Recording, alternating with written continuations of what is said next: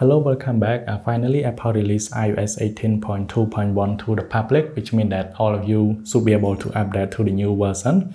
And for me, the size is about 500 megabytes. Apple didn't mention any specifically. It just says this update provided important bug fixes and is recommended for all users. For me, the iPhone 16 Pro Max, I already updated to 18.2.1. But what I want to recommend after you update to the new version, you need to go into setting, go into general and about, and if you see like any carry update, you should be able to click on update on it. But for me, I already done it. So after update to the new version here, there is no new option, new button.